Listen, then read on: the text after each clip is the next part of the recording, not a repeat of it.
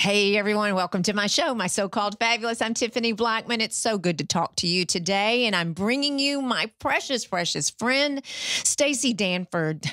Welcome, welcome. I'm so excited to be back. I know, the Grateful Brain, you're back. We're for our number 2 series. We're in our series of building fabulous relationships, and that's what we're working on. We did the first one last week, which we talked quite a bit about how to love yourself. Yes, We super figured that important. out. Yes, absolutely. And we are going on to something that is really, really near and dear to all of our hearts, but friendships. Yes. How to cultivate friendships, nurture friendships. And it is more important than people know. Is it? Yes, it is. Yeah. You know, do girls have more friends than guys? It's typically? actually the opposite. You're kidding No. me. Men tend to have longer lasting friendships and deeper friendships early on, and they tend to keep them better than women do. Women have more friends, quantity over quality. And men tend to have quality, and quality is what's important to your brain. Wow. Yeah. Is that right? It's true. So let me tell you this. So when I met Greg, I don't know, I've never told you this, but he met me offline. He had a firm out of Chicago find the love of his life, and he found me. I was in their database. Go figure.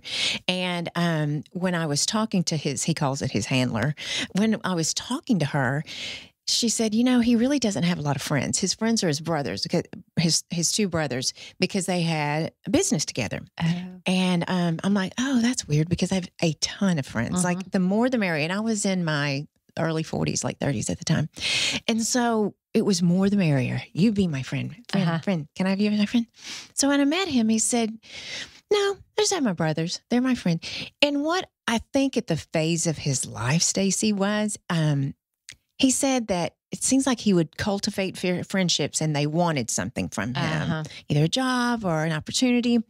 But now that Greg has retired and we're married and he just welcomes my friends like crazy, he has more friends from high school, like you're saying. We'll go to a TCU football game and he goes, that's my frat brother. That's this. And so you're right. Yeah. He has had these lifelong friends. Now, maybe there was a phase of his life, right? Right. Probably where he was super busy. And sometimes men, when they're raising children and, jobs and they're trying to be everything at their house, they kind of lose track sometimes of their, friends, and they don't go do stuff. Right. But it's always a sign of a healthy person to have friends. Absolutely. Right. And they can be your brother.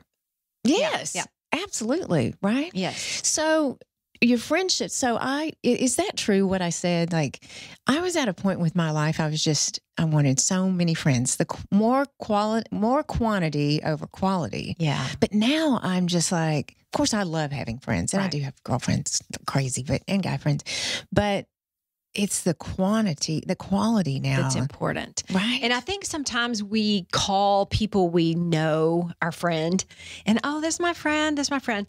But I always say a friend is somebody who's going to come bring you chicken soup when you're sick and drive you to the hospital to have surgery. And those are the friends I'm talking about when we talk about the benefits to your brain. Because sometimes, especially like you, because you're kind of in the public eye, so you do have a lot of acquaintance friends. And you know a ton of people, and and you can enjoy their company and all that, but those aren't necessarily the friends that are beneficial for your brain. Right. And there's a big difference. Okay, explain that to me. Okay, so the benefit to your brain is to have someone that you can count on, a social friend that you can tell your troubles to, that they don't judge you. They'll tell you the truth, like your hair looks terrible like that, or all the things. And that is what is actually helpful to you in your longevity of your life. The longest research study ever done in Harvard is about friendships. Really? And it's so amazing. They didn't start it out to be that. And it started out many years ago. I think it was in the 30s when it started, maybe the 20s. I can't remember the date. But they took men, exactly half were from Harvard, and then half were from Boston's poorest population. And they studied them their whole entire lives. Well, when that was over, they studied their children's lives. And now they're in the 4th generation of these people, their great grandkids.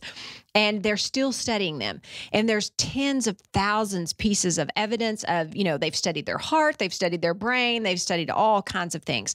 And what they found is fascinating, that the quality of your friendships is as important or more so than all the other things that we think add longevity to our life, like health, smoking, drinking, exercise.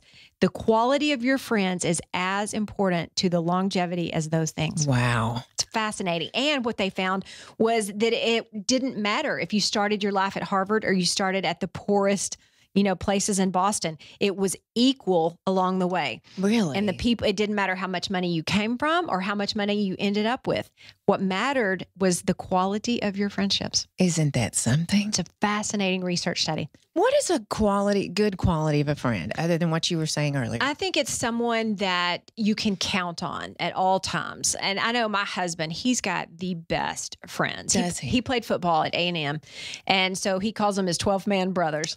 And they talk almost every day on the phone. They'll text message, something, but they know each other's birthdays. They've been there for divorces and births. And, one of his friends lost 2 children at one time in a car wreck. And it was it's heartbreaking. And just the other day, they did a moment of silence for, his kids, because it was the day that they had passed away years ago. And, they're good friends. Wow. And we still get together, at Aggie games, and I tag along, as the Aggie comrade. But I've always been really fascinated by that. He's got friends he went to kindergarten with. They still talk. He is a great friend, I have to say. He is very diligent to contact people and, just checking up on you and that kind of thing. Yeah, that's good. That's a great attribute. Greg, I look at his friendships and I do. When we walk into a bar and he's like, it's an SAE fraternity brother, and they grew up in Fort Worth together. The majority was kind of a Fort Worth that was a Fort Worth boys club at TCU, but they all grew up together. They went to Pascal, and now some of the wives are friends, and and again, I'll say my friends, but that's a different kind, I would say. Yeah. Tell me about these Because wives. I have a lot of friends just like that. So my husband's wives have become my friend. And those are great, and they're fun to have at the ball game and whatever. And even sometimes we go on trips together. But they're not the people I call when I'm hurt, sad, glad, excited, need help with a situation in life or something. Those are the friends. The quality of those friendships is so important. And what's crazy is they found out in another research study that the average person has less than one friend. So the statistic was 0.5, which I don't know how they measure that, but they average, the people who have 3 and I guess people who have 0. But the average person does not have a single friend that they can count on in times of need. And that is part of what is, I think, creating the skyrocketing depression, anxiety, suicide, when you don't have anybody to talk to and you don't have anybody to let your feelings out that's not your spouse, or because you can't tell your wife how much she's driving you crazy to your wife. No, you cannot.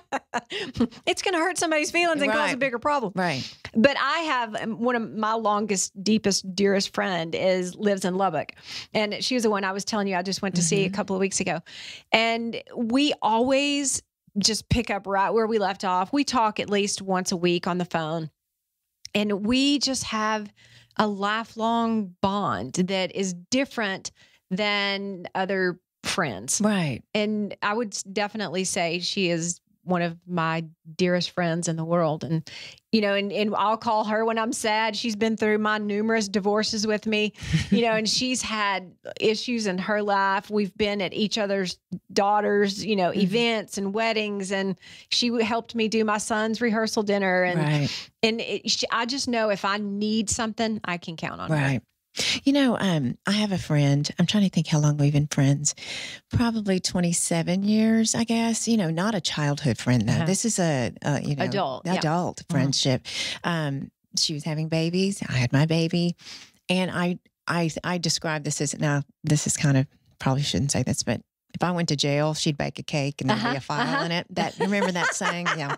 Yeah. That would be her. She's Thelma to your Louise. Yeah, yes, exactly. That would be my Meg. And, but she always, you're right. She's been through some hurt and had to tell me some hard things and vice versa. Right. You know, just going through things and saying things you really don't want to say, right? But you say it. And that's the way Carla and I are. Is, you know, she's the one person I know will never judge me. Right. She's seen me at my best. She's seen me at my worst, and all in between. And the same with her. And she tells me all the time, you know, she's got a situation that she doesn't necessarily love, and she said, you know, I'm just telling you this just because I know you'll listen and you're not going to judge me. And you know, we don't necessarily always offer advice either. We're just there to listen. And I think that's important. Right. Now, when did you cultivate that friendship? We started becoming friends. Our girls, we lived 4 houses down from each other in Snyder. That's how we knew each other. But our girls are exactly the same age. Their birthdays are a week apart. Wow. And they went to daycare together and then little gymnastics together. And so that's how we started, you know, knowing each other. So it's an adult friend like mine. Oh, yes. Okay. So go back to elementary school. Did you? I don't have any elementary friends. Or even high school. Yeah. And I would say, or even college. Yeah. And we're men, they just do. Oh my goodness, that's right. They do. Because I do have, you know. I have friends. Yeah. I had a girl that lived next door to me, and our moms were best friends. And they lived next door, and then we went to college together, and then we were freshmen in college and roommates. Don't ever move in with your best friend. But you know what I mean? So then we, you know, grew apart, and so it happens. But she's my friend. But you would think that would be a woman, that the woman would cultivate those kindergarten friendships. Not to say that there's not. I mean, for sure. But isn't that interesting? It is very interesting, and it's kind of almost shocking because it's like you said. It seems like it would be the opposite. And now, but my mother, she has childhood friends. And I always wonder, like, what did you do that I didn't know how to do, or what? And, you know, and I'm still friends on Facebook with some of the kids I went to elementary school and then college and high school. But they're not the people that call me when they're sad, and I don't necessarily call them either. Right. You know, and I do love Facebook because I do get to see, you know, grandbabies being born and marriages, and because you and I both are in a very small town. Yes. And there was 14 people in my graduating class, and I bet you 10 still live in that small town. They probably. And I see those friendships just because they're in that small same town. Place, right? Yeah, very same place in small town, and it's a different feel. It is a different feel, and then cultivating your friendships as you are as an adult. And I think a lot of it too, and this is just my personal opinion, but I think when women get married and move, in a lot of times it's to the husband's place and where he works, and and women tend to move out more so than men. And I think we just kind of go along our way differently, and we get involved in our children and the children's sports, and those people become our friends. And I know when my big son, when he graduated from high school, I felt like I'd lost literally half of my friends, because he started playing baseball when he was 4, and then he played all the way through college. But those parents and I, you know, had been together at every ball game, and then, you know, the All-Stars and the Little League World Series and all the things for, you know, 10 years. And we saved each other seats, and we always wore the colors, and we, you know, if we found a cup that was the color, we'd buy 5 or whatever. And I was like, wow, I never knew that was going to happen when he graduated. As I just lost all my friends. Yes. Yes, and it happens. And Kennedy graduated in 2017, and she was the same thing, cheered from 5th grade, 6th grade on, all the way. The same group of women. I think there was actually 12 of the cheerleaders and the seniors. And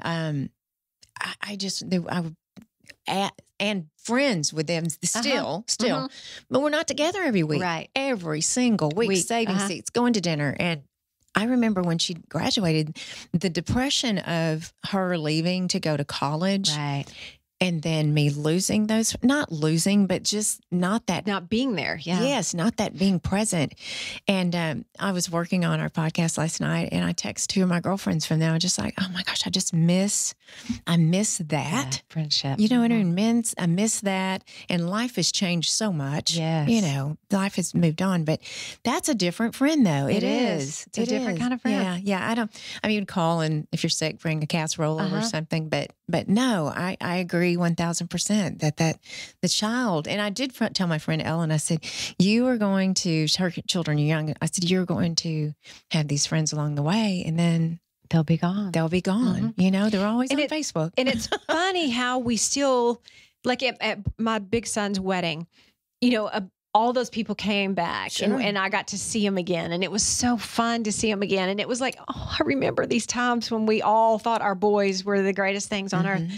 But then we all, you know, went home and went our ways, and we live all over different places now. And, you know, they're still my friends. They were still there to support my son, but it's different. And the friendships that change the way your brain works and change the way your body processes things are the friends that you can call on anytime, any day, that you can say, oh my gosh, I'm having marriage trouble, or oh my gosh, I'm about to get laid off. And those are the people that a circumstance does not make you friends. So it's not a ball game or your child. Those people are not the same as the ones that are your real friend every day of the week, not on Friday night during football games, that are the ones that change the way that we function as humans. Exactly. That makes such sense. Okay, here's a question for you.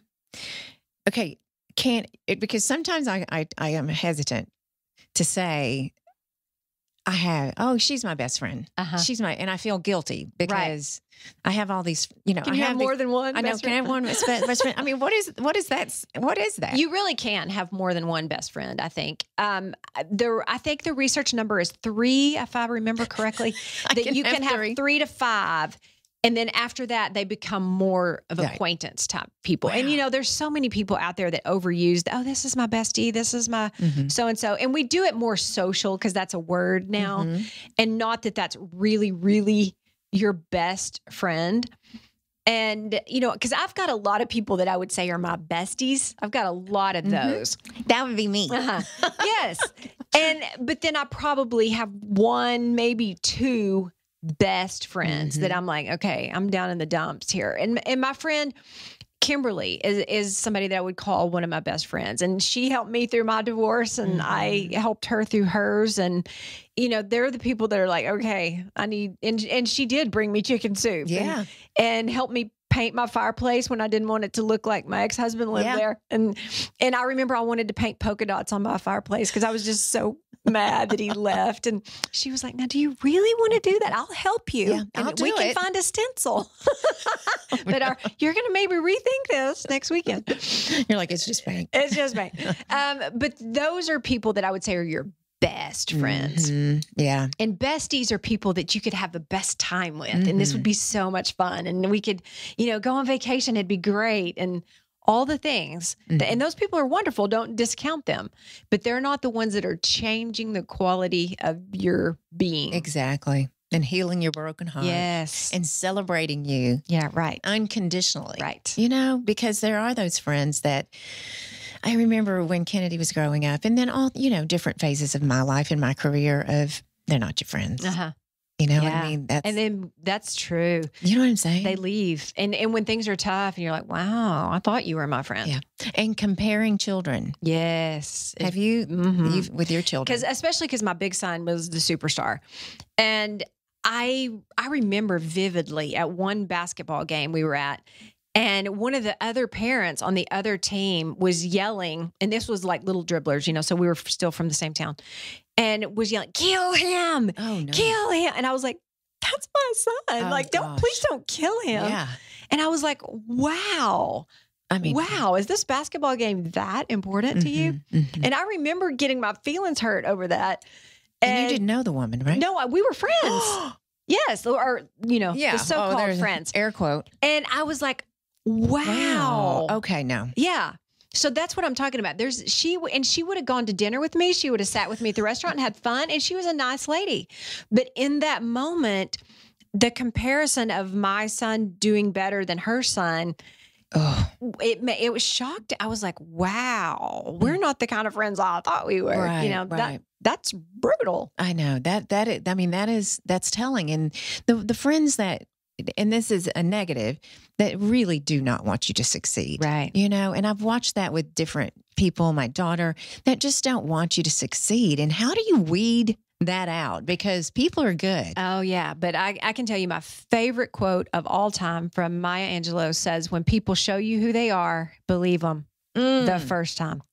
Yeah. And because people do not change. And I cannot even tell you how many times I use that quote over and over and over. And what happens is we are hurt the third, fourth, and fifth time. And we're like, man, why didn't I, and you knew it. You knew it back when, but you didn't listen because we think, oh, they didn't mean that or oh, that, but it's true. People very rarely change their personality unless they want to. Right. And it can happen, and I think I've said in the first podcast that my dad was alcoholic and was, almost all of my life. But when I told him I was pregnant with Brady, who's 12, he said, I will never have another grandkid. No, I'm a drunk. And he locked himself in a hotel room and he said, I'm going to come out sober or I'll be dead. Oh my goodness. And to this day, he doesn't drink. And, really? And Brady's fixing to be 13. And so I know people can change, and I've seen it a lot in my business if they want to. But when you're changing for someone else or for the circumstance, or you're trying to act proper at the ball game or the cheer event or whatever, that you got to be aware of that. Right. Because when people show you who they are, believe them. And take us to the workplace. Oh dear. And the backbiting because if people are truly your friend, they will be happy for your success. Yes. And what so many people don't realize is there's enough for all of us. And we think there's like this tiny little limited amount of success. And if you got it, I can't have any. But that's so not true. And there's no research that backs that up whatsoever. So that's all a figment of our belief system. And we feel like if you're successful, then I'm less successful. And that's just not true.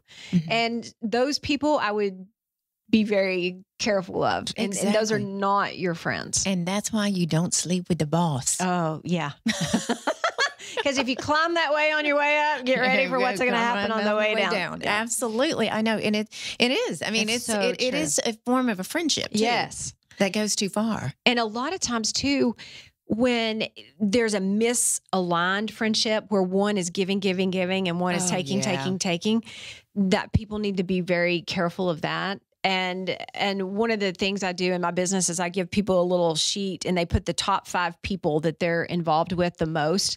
And then they put a plus or minus on all these little different characteristics that are on the side. Does that person add to your life or do they take from your life?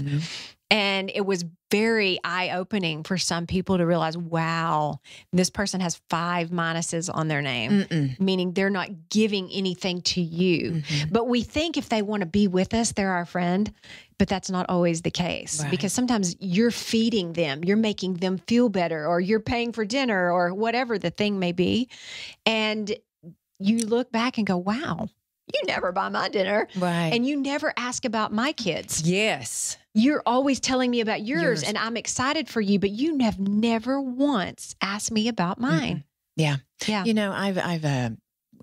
We've had, Greg and I have mutual friends, and I've mentioned that to him. I said, did you notice they didn't ask one time about our children, our life?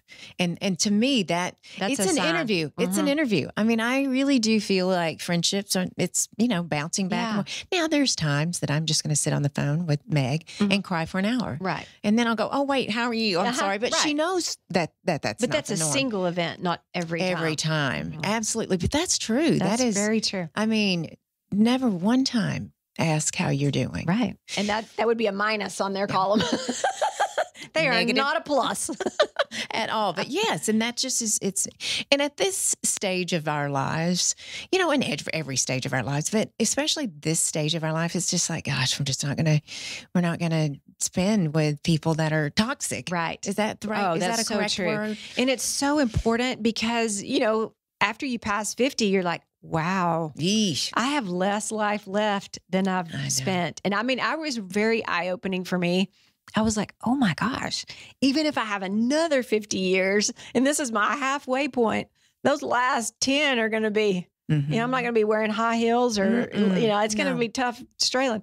So I was very clear with what I wanted the last part of, you know, if I have a 2-part journey, what I want that part to look like. And I want it to be joyful and beneficial and exciting. And I am very, very, very good at reading the energy of a room. And I remember one time our professor said that we're responsible for the energy we put out, but we're also responsible for the energy we allow in. And when we know that is negative or toxic and you choose to sit there, then you choose to reap the consequences. Wow. Because, you know, just like we've talked about earlier, there's no thought, there's no words that go unnoticed in your brain. Your brain is processing every word that you say and every word everyone else says.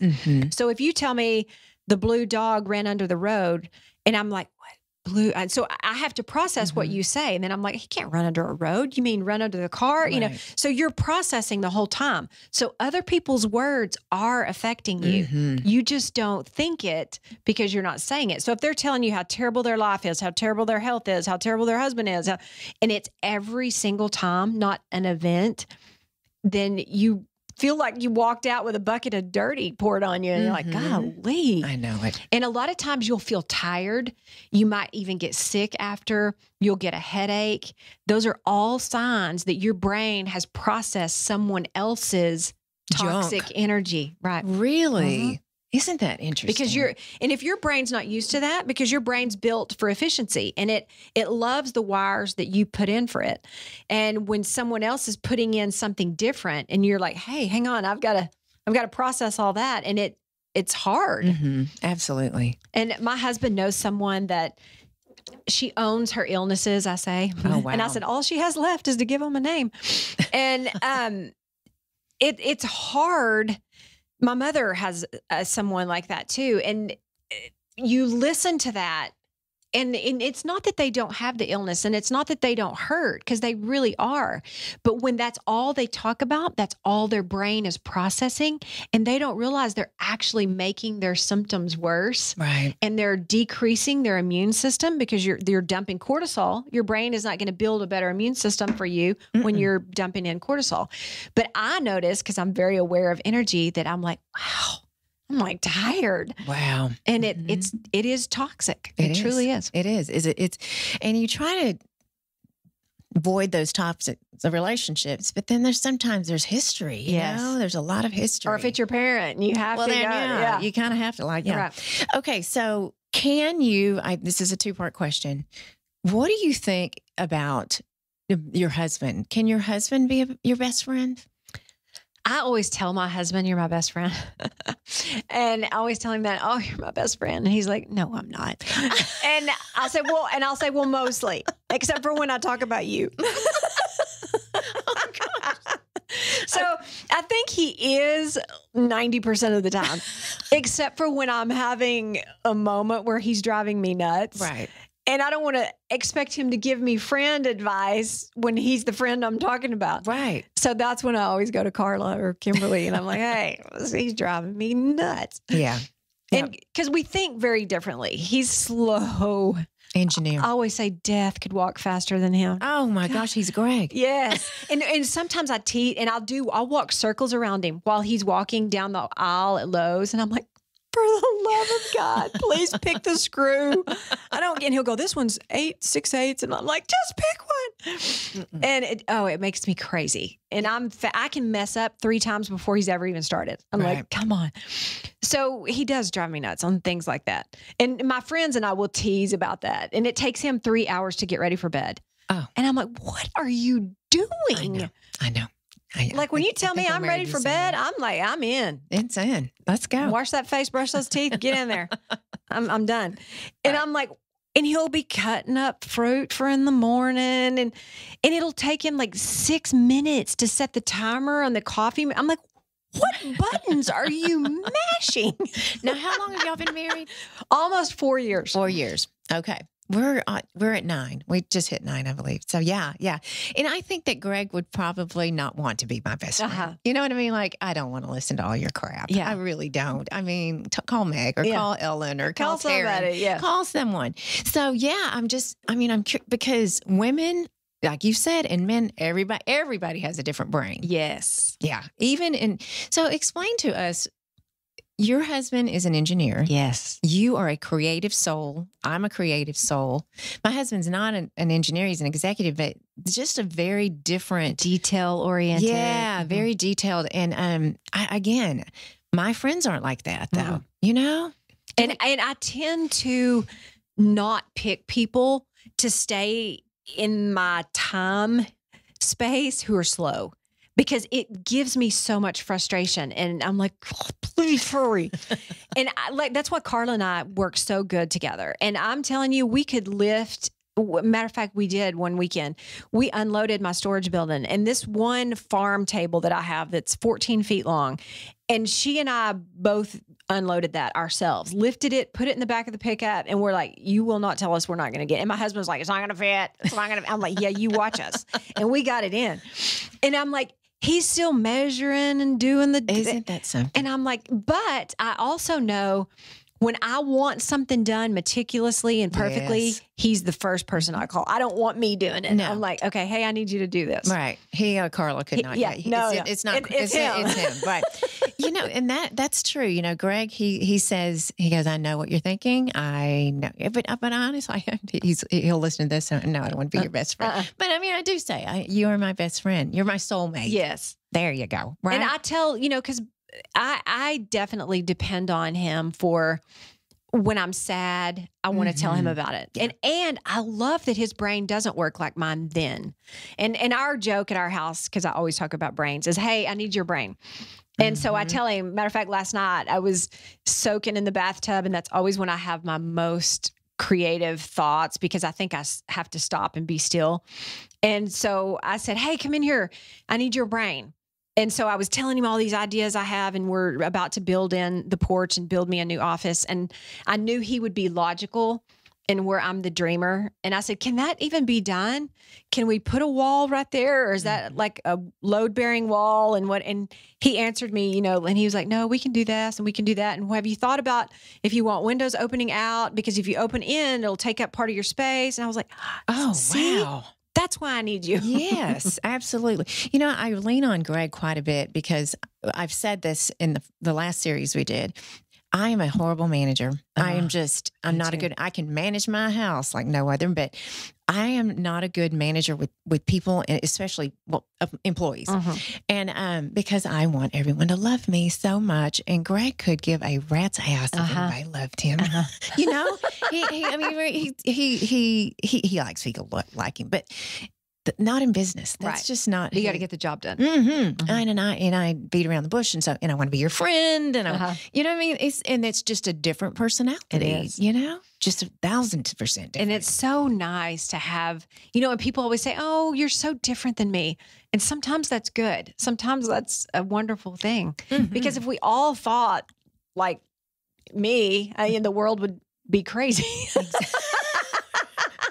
You and I run the world. We'd be crazy. And I would be running from one thing to the next, to the next, to the next, because everything looks like a great idea in my head. And I don't want to get it done. I want to come up with a great idea, and then I want to pass it off. And like, can you please make this happen? Right. And so I saw a picture on Pinterest of this cute little she shed that was built on somebody's back porch. And I was like, oh, I want that. That's what I want. I need light to do my best work. I need to be outside to do my best work. Why have I not thought of that sooner? I need an office outside. And so I just texted my husband the picture, and I said, can you please build this for me by the end of 2020? And he wrote back and said, yes, if you're serious. And because I always am just dreaming. Yeah. And I said, perfectly serious, give me a deadline. And he said, maybe mid-November. Wow. I need measurements. And I was like, on it. But he'll tell me exactly what I need, and then I give him that information, and I'll just tell him like, okay, I want it to be cute. cute is always at the top of the list of the things. Because we're beauty people. I know. And I said, I'm going to, P.S., by the way, paint the brick on the back of our house. And he was like, what? And I said, it'll be enclosed. It won't look like the house. And I was like, I don't want this doo-doo brown color in my office. No. And so I was like, okay, I'm painting this. I want windows that open. I want light in. I want fresh air in. Oh, and I want French doors. And he was like, okay. Okay, next. Yeah, next. See, then he is your friend. Yes. He's a great friend. Yes. He gets you. Greg gets me. And he doesn't, I started to say he doesn't judge me. Sometimes he judges me, but he doesn't hold on to it. He just knows that's me. Yeah. And he told my little son today, he was like, because I was trying to get ready and, I always get in a frenzy and I'm like, oh, did I get this? Did I get that? And Brady was walking in to ask me some goofy question. And Butch said, hey, you might want to wait till your mom's out of there. Not a good time. See? I was like, thank you. Knows you. Exactly. And this marriage that I have, that it's a fabulous marriage. Mm-hmm. Greg, if I own my issues, for example, control freak, like I want to control everything in the house, TC football tickets. Okay. Well, I need them. Nope. I'm just control. Uh-huh. The bed, this, that, and the other.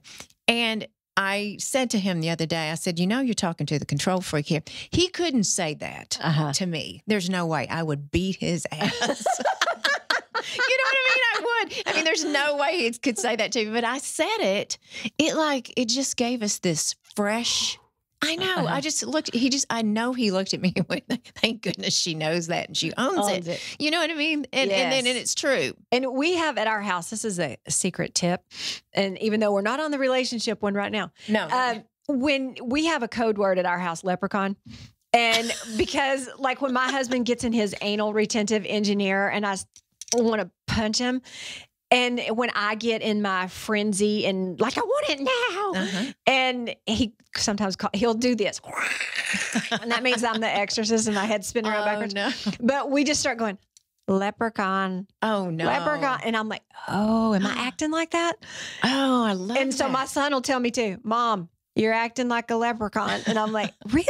Okay. But it happens so quick that I don't realize I'm acting like that. And normally when it's you behaving that way, and your brain fires at the beginning of a cycle and at the end of a cycle. And the rest of our habits are in the middle. We don't even fire those anymore. And so we don't know we've done something crazy until we get to the end of that brain cycle. And so if somebody can catch you when you're in the middle of it, is the only way you can pause yourself and get out. And so that's why we developed a code word. I'm like, okay. Hey. And I'll tell my husband, you are leprechauning the hell out of this. Yeah. When he's starting to tell me like detail and I'm like, oh my God, I don't care. No, leprechaun. Abort. Well, talking about going crazy, have you had a moment like that with any of your friends? Yes. Yeah. Yes. Eesh. And matter of fact, Carla and I, we've laughed at ourselves about the things that, we'll just, lose it. And then there are some times when, she's told me stuff and I'm like, that hurt my feelings. And then I'm sure I've done the same to her too.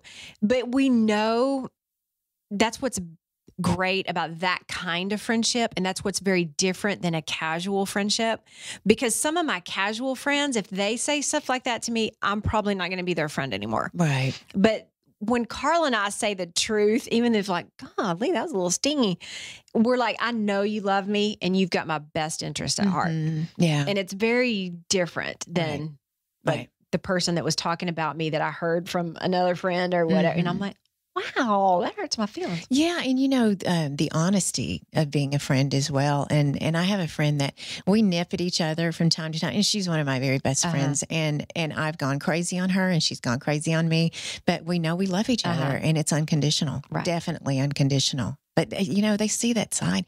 You have to show your colors. Yeah, your true colors. Absolutely. Yeah. You're not perfect all the time, for sure. Oh, gosh. And Carla's been through my several divorces with me. And it's like, how many times are you going to screw this up before you get it right? I'm like, I'm trying. I know.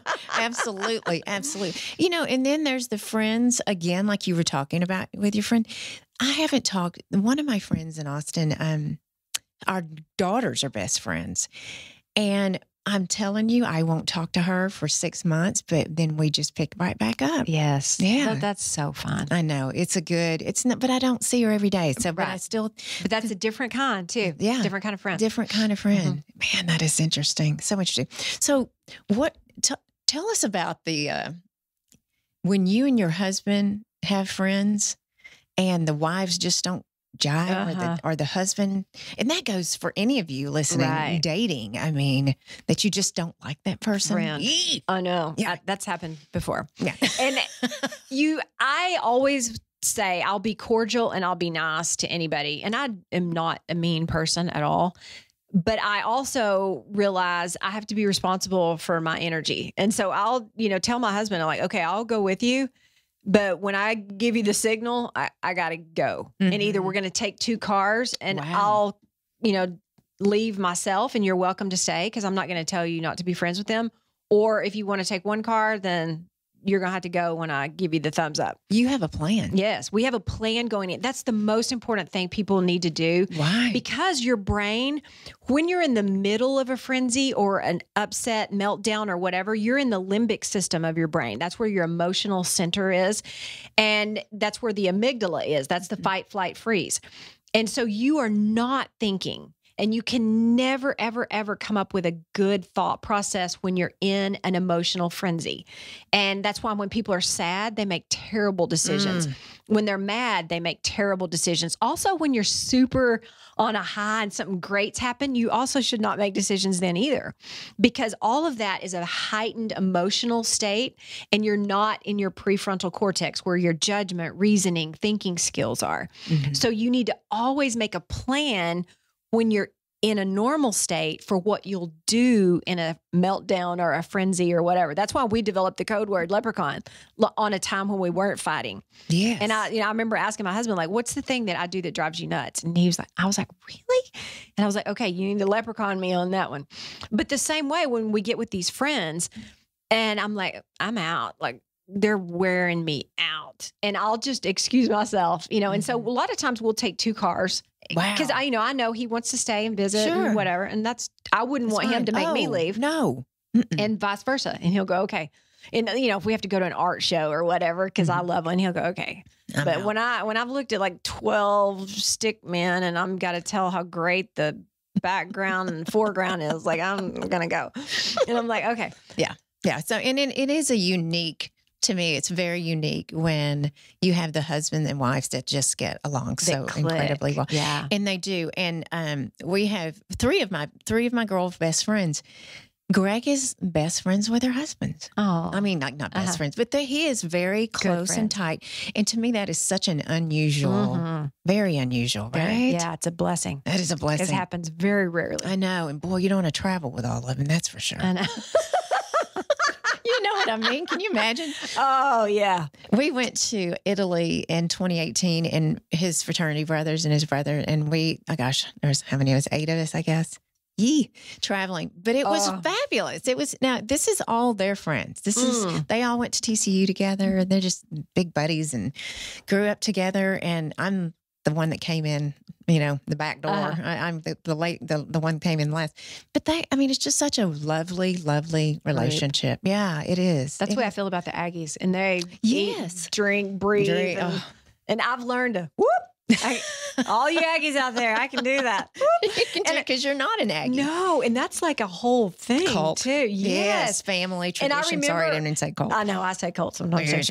We're sorry, but when you don't go there, it feels like it. But when the first time I went to an Aggie football game, and my husband had kind of told me, all the stuff, and he played football there. So it's Did he really? Yes, he was on the Cotton Bowl. He's got 2 big Cotton Bowl rings, and wow, yeah, it's so fun. So he feels really differently about the football games. But he was telling me, okay, you need to do this, and then they're going to sing the song and whatever. And the first time I went, I was like, Did I too? This man his leg's on me. Why is his leg on me? He put his leg on top of me. What is he doing? Well, in the middle of their song, they lock arms and he neglected to tell me that thing. And this man's got his leg on me and he's crouched over. I'm like, what are we doing? And so I'm just leaning and I'm like, we've entered an alternate universe. What is happening right now? The Aggies are loving this. And then when they do that, saw the shorty's horns off or what, and then they short. That's the only part of that school song I know. And when we get to that part, I'm short. That's friends right there. Oh my goodness. Now, did the women go as well? Yes, and almost all of them graduated from there except me. Oh dear. You know, and I'm this little hillbilly that just shows up and wears maroon. Yay, short. Whoop.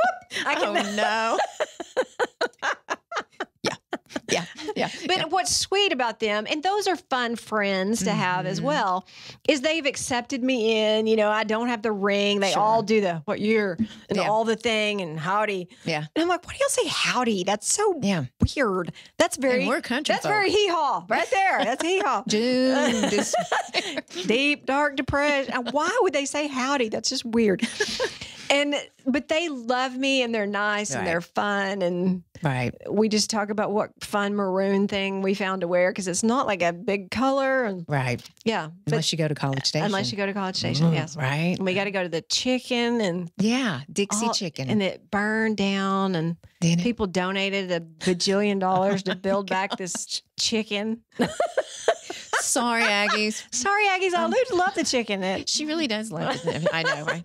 Okay, so take me here because I will tell you, and we talked about this in the first of the series. So we're talking about loving ourselves. My daughter is my best friend. And you said that can't be.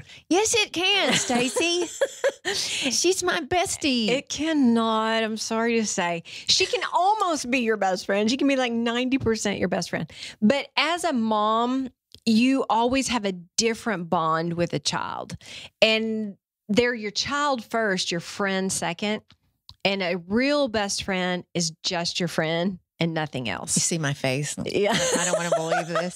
I don't want to believe But if you had to, like, you know, if somebody said, hey, I've got one bullet, I'm taking one of these people out, and it was your friend and your child, it's different. Oh, gosh. And so our children, you know, like I said, too, my daughter she's almost my best friend, too. Right. Brooklyn's your... Yes. And I'm like, I love her. But she was my daughter before she was my friend.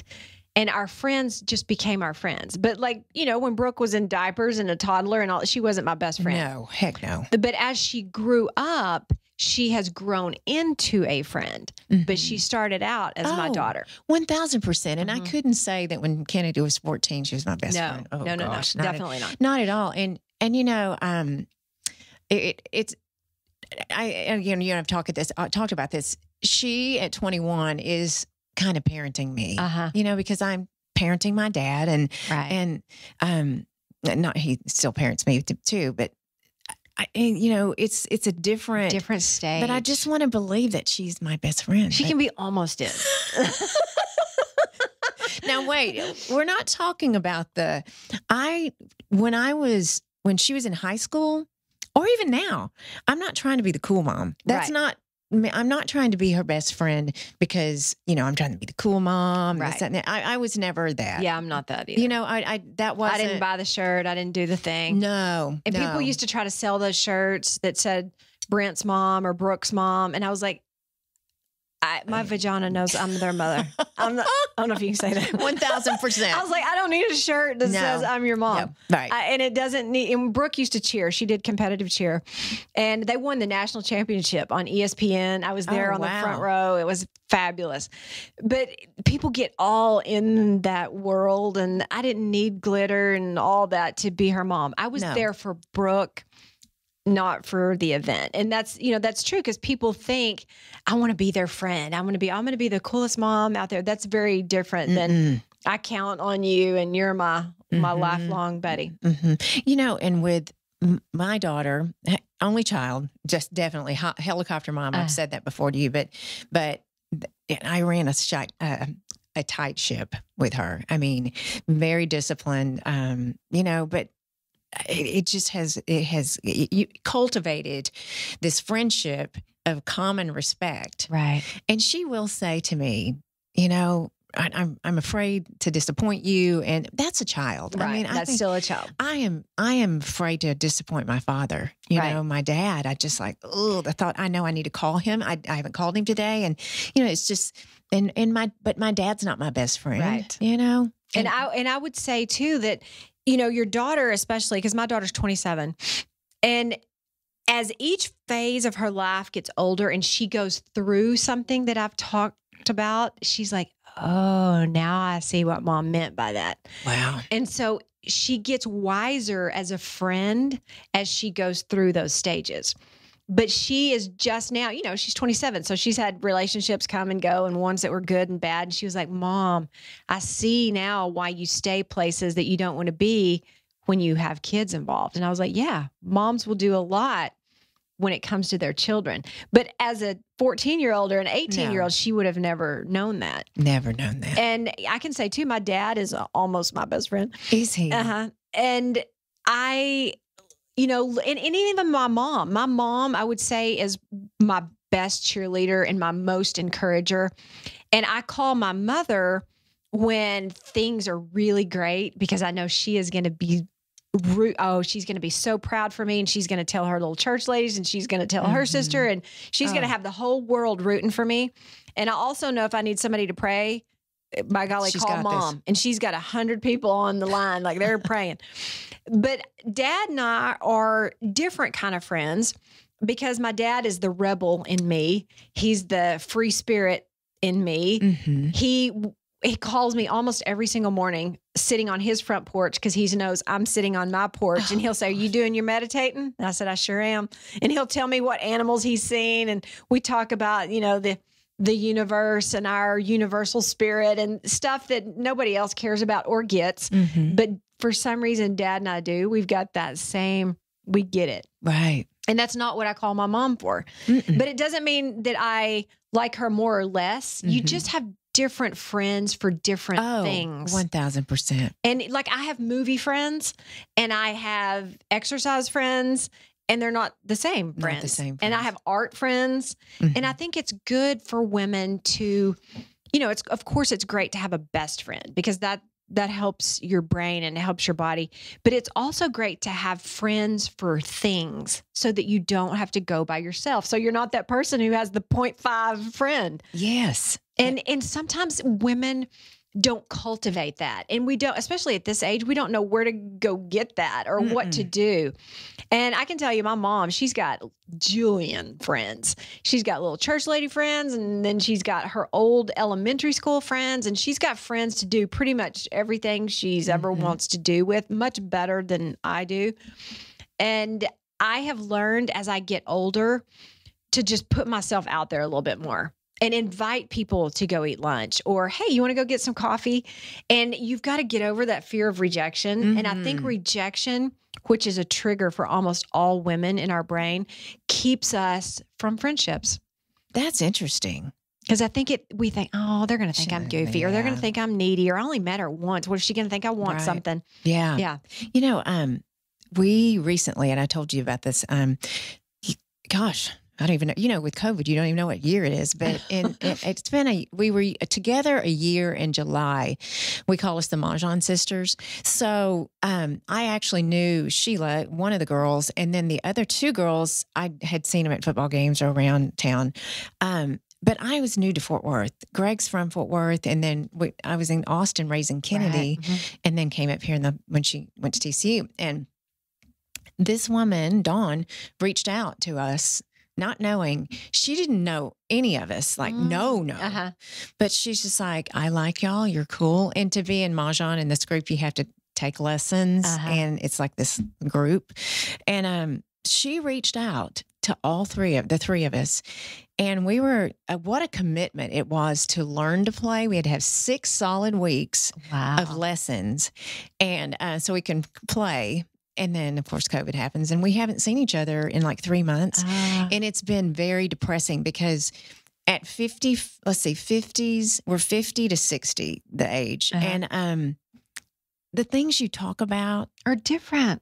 Oh, then when I was in my 30s and 40s, going through a divorce or babies, or gosh, the baby won't sleep. And what we have in that little foursome is so incredible. Right. Now,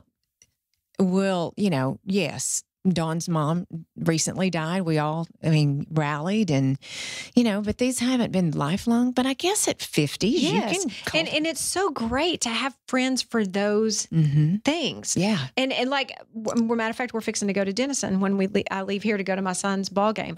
And my son's wife's mother is I love her. She is a great friend. Yes. And we all went to New York together, and I just love her. And I think, I told Brent, I was like, thank you for giving me Deanna, but thank you for giving me Christy. Yeah.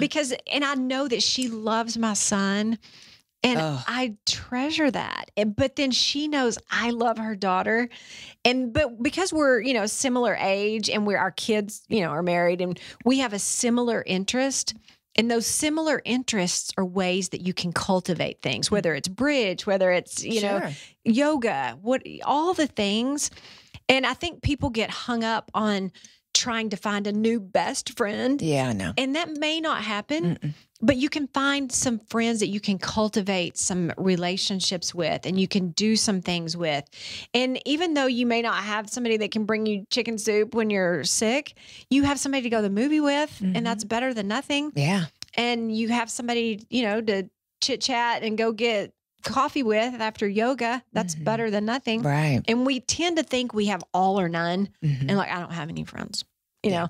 Yeah. Well, you can make some. Yeah. You got to put yourself out there. And that's where it goes back to what we talked about last week about your confidence and your self-worth. If you don't have self-worth, you will not put yourself out there, because if you can't love you, you can't imagine how they could love you. Right. Like, what would they want to be my friend for? What do I have to offer? And I'm like, I'm fun as hell. That's why you want to be my friend.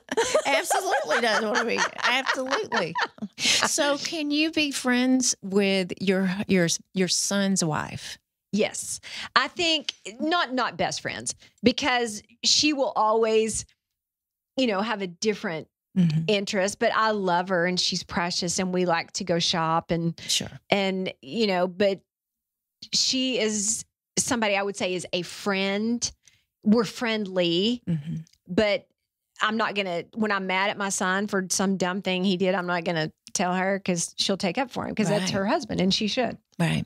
You know what? And it's kind of switching gears here, but my daughter, the friends she had in high school, she is best friends with two of her friends from high school. And they are tight. They're thick as thieves. That's in unusual. Fact, yeah. And which that's what I'm pointing out is I think they feel badly because they called them the Fab Five. They were really, really good friends, all cheered together. And, they've gone to different universities or different areas of the United States. And I think that it's okay that you're not best friends. Right. You know what I mean? Right. It's okay that you're not that high school, because that's all you had. Yeah. And as your world grows, your friend groups grow. Yes. And with some of my dearest friends, I have a little mastermind group that we talk every day on Marco Polo. And one of them I've never met in person. And I've never met Kelly in my life. She lives in Omaha, Nebraska, but I talk to her every single day.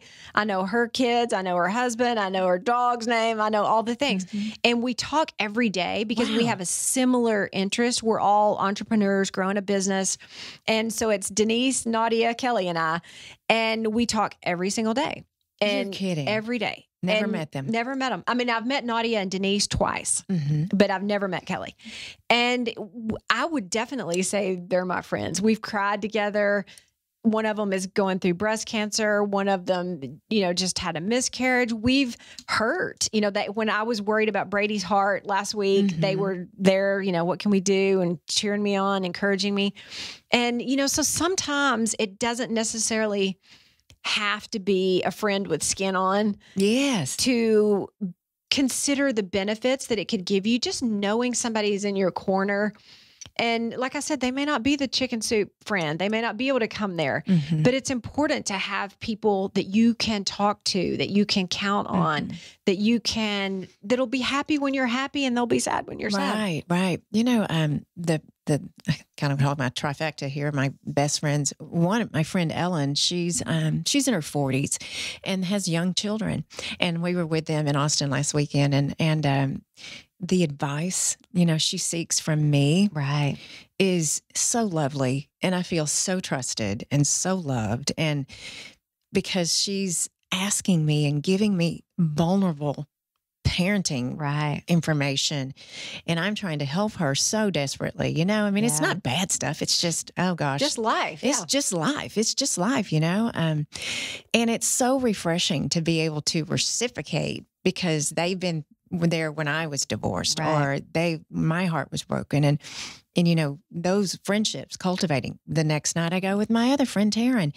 We are talking about our children. We're in the same phase of life, the ups and downs of children, and it's okay that your kids aren't always up, right. And it's so funny that you say that, because I have the unique perspective of raising children in two separate generations. And I've been raising kids since 1989. I'm tired. Now, guys, your oldest he'll be 31 in a few weeks. And then Brooklyn is 27. And Brady's 12. Almost 20 years between there. Unbelievable. Yeah. Oh my goodness. So I think, by the time Brady's in junior high, and I'm like, oh my God, by the time he graduates, I have literally been raising children for over 40 years. And so it's hard sometimes for me when I'm with the other 12-year-old moms that are, in their 30s. Sure. Where I was the first time I had a 12-year-old. And then I'm like, oh, yeah. Tell me they haven't asked you for your grandmother. Please no, say they have not. Knock on wood. Thank goodness. Because you're so cute. Okay, no one call her the grandmother. Don't call anybody a grandmother. Ever. Or ask anyone if they're pregnant. Yeah. Oh, I made that mistake one time.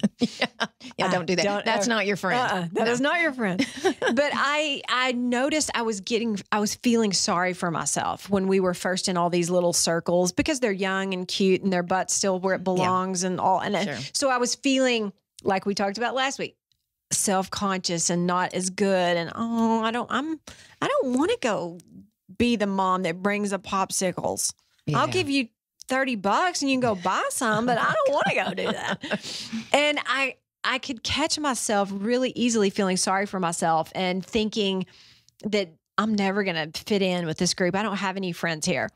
And I have to tell myself all the time, Staci, stop. Right. This is a figment of your own mind.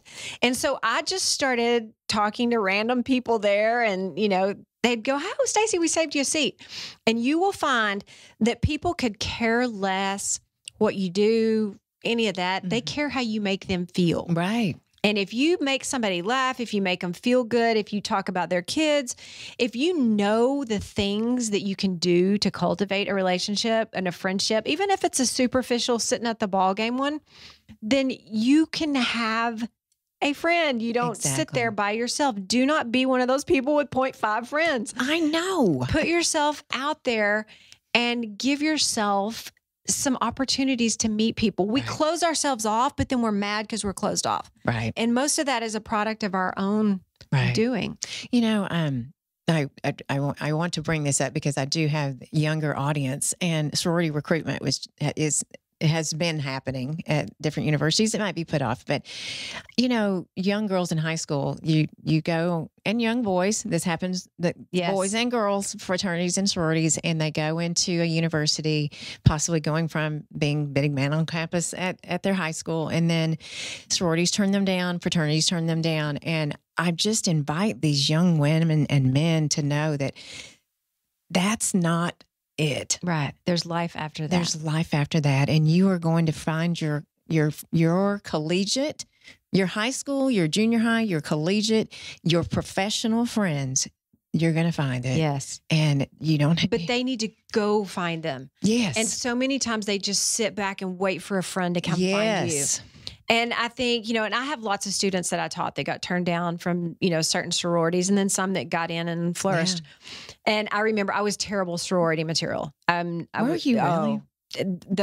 I lasted 3 days. I'm not good at people telling me what to do, and I do not follow rules well. And I remember I had to dress up like a bunny and hop around campus dropping these little egg things. And I remember I threw that egg basket and I was like, hell no. Not doing that. I ain't a bunny for nobody. Ain't nobody's bunny. And I was fine with it. I was like, you know what? I don't fit in. I don't fit that world. Right. And I still don't. I'm not a good, if there's a set of rules so you can apply, I always back away. Okay, so see, I found the first difference that we have. Because I was Miss Sorority. Oh, no, I was not. I threw the rabbit in the basket. I pulled the tail off and threw it all in the middle of the floor. I was like, I'm not doing this. See, and back when we were in college, there was yes. You could make people do a lot of stuff. You can make people do a lot of stuff. Yes. Yeah. And I did it. Yes, ma'am. See, I did not. I did it with a ma'am and a smile. Oh. No, none of those women are my friends anymore. So see there. I know, right? Well, I have enjoyed this so much, and I just want people to know, put themselves out there. Yes. Put your hearts out there. Put your heart out there. And even if it's little by little by little that you need to make a friend, whether it be at church, whether it's at the ball game, whether it's at the swimming pool, wherever it is, sometimes they're waiting for a friend too. Oh, yeah. And all it takes is one person to go, hey, you want to come sit over here? Or, hey, let's go to lunch after the ball game. Or and you never know what someone else is going through and how they feel. And they probably need a friend too. Absolutely. I believe that wholeheartedly. And the older I get, I believe it more and more and more. And smile. Yes. Smile. Be happy. Make someone else smile. It's so important. Okay, I'm going to tell you a small thing that made me think of it. I'm going to borrow your pen. Okay. Okay, so for all of you out there who want to know how to get a secret dose of happiness, smiling is one of the best ways. It dumps in instant dopamine in your system, and it'll also give you a shot of endorphins, and endorphins block pain. And so those are the things that your brain is doing that you want it to do that's beneficial. And so I used to tell people, you just need to smile more. And they're like, I can't smile. I'm miserable. Oh, gosh. But your brain, we've got 43 cranial muscles in our face, and they're connected to your brain. So your brain knows when you're smiling that you're happy, and it just starts dumping in the juice. So, but if you do this, that's not going to work. Teeth, it has to be a real smile. It's called a Duchenne smile. And there's a French scientist who came up with this. And it crinkles the sides of your eyes if you haven't Botoxed them. And it also lifts your cheeks up. But if you cannot make yourself smile and you're in a terrible mood or you're feeling, down and out or whatever, this is a secret I do all the time. I always keep a stick, a straw, or a pen with me at all times. I promise I'm going to wash this. If you'll cram it all the way back to the back of your mouth like this.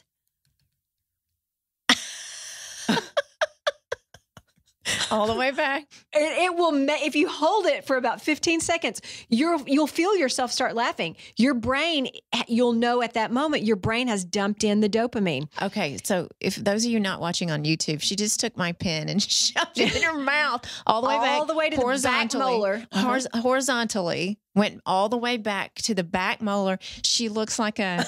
Crazy. She looks a little crazy right now, but she's smiling beyond words for sure. Sure. It works every. And here we're so safe about COVID. I know. Oh, we promise. Oh yeah. We are. Everything has been sterilized. We knew that was going to happen. It was staged. What's she doing here? That makes you smile. It works every time, and it'll dump out the dopamine. So in my car, in the carpool line, is the most brutal. I feel myself losing my energy and I have a meltdown. And I don't know what it is about the carpool people. I think to be in the carpool job, you've got to be evil.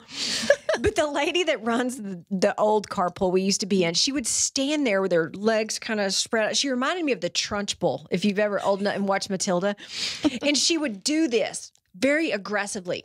Yeah, like not happy. Like pulling your arms. And I want to go, you don't have to tell me to go forward. There's no other way for me to go. Like, I can't go backwards. I'll back over the cars. I can't go sideways. I'll run into the school or small children. Right. You don't need to do this. Angry. Yes. So I would pick my son up and I would have a popsicle stick in my mouth or a pencil, and I'd be driving, smiling like this. And he was like, Mom, you're so embarrassing. Oh, no. And I was like, it's either dopamine or I'm going to run over her. That's right. Take your pick. And he'd like, get in the car. Get in the car and go. Yeah. Yeah. But smiling is huge. Smiling is huge. And the research on that you can get a friend if you smile is massive. I can't remember the exact number, but it's in the 40 percentile that goes up for people who smile. Really? You don't want to be somebody's friend who's sitting around grouchy and grumpy. I know. Unless you already know them and you forgive them.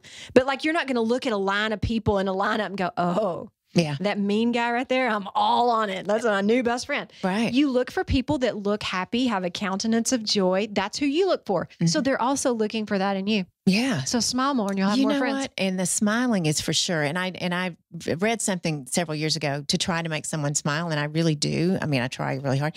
But the damn mask right now, you can't smile. I mean, and it also, that's one of the reasons people, I think, are so depressed now, because we have something in our brain called mirror neurons. Wow. And when you smile, I automatically start, I'm like, oh, because my brain knows what that means. And so when other people cry, you automatically, you're like, oh, you feel what they feel. It's mirror neurons. And it activates the same neurons in your brain that you see in someone else's brains, unless you're a sociopath. And then that's how they can tell, because they don't have, those mirror neurons are not activating.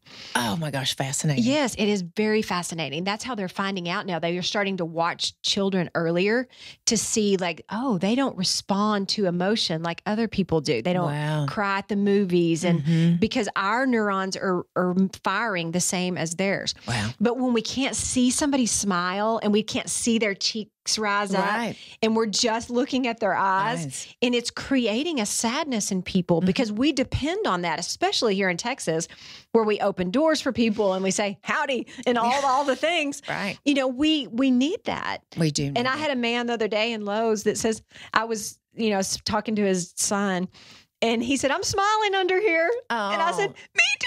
And I was like, golly, that makes it sad. It does. And it's hard. I mean, you can smile with your eyes, but it takes your teeth too. Yeah. And if you have good eyelashes on, or or not. Blink, blink, blink. I know.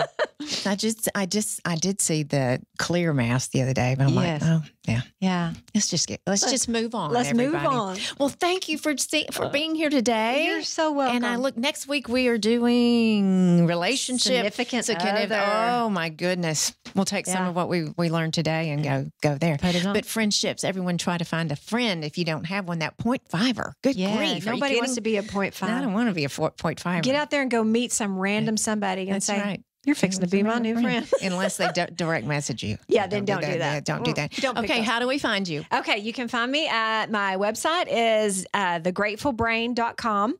And on my website, you can sign up for my free newsletter. Once a week, I send a newsletter giving brain tips and simple strategies to live a happier life. You can also sign up for my Facebook group there. It's a free Facebook group where I go in and give people little tips and tricks on how to change their brain. And you can find me on Instagram at Staci Danford, and it's Staci with an I. And I have watched her do many keynotes, prepare for keynote speaking. And so you're ready to get back out on the circuit, aren't you? I know you are. It'll come. I was going to be in Bermuda right now. Oh, no. I'm not there. Not there. You're here with me. Yay. Well, everyone, thank you so much for listening today. Go and follow us on YouTube and comment. We got to get up there in that Apple world. And thanks for listening. Follow me on Tiffany C. Blackman at Instagram. And then my website is Tiffany C. Blackman. And everyone have a wonderful, wonderful day and keep being fabulous.